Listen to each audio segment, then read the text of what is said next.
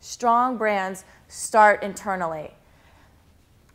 Most companies don't understand, when they think of brand, they will indeed be saying branding. So most companies have confused brand with branding.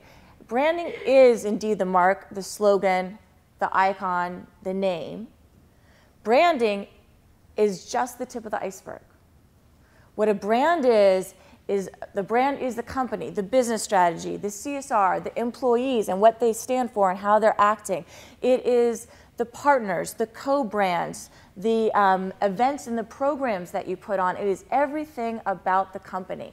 And without that deep understanding of what brand is, so many companies get misled by trying to change signage or other tactical elements. And when those things are changed, people do not resonate.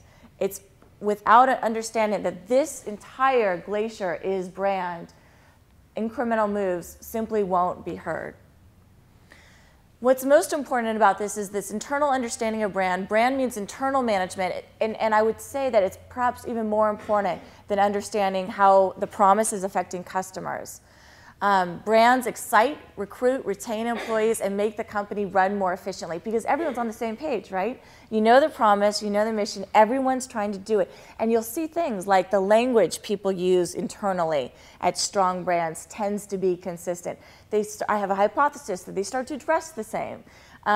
There's an efficiency about the organization that has strong culture that do brand well and actually create cost savings from a marketing perspective because indeed everyone is on board.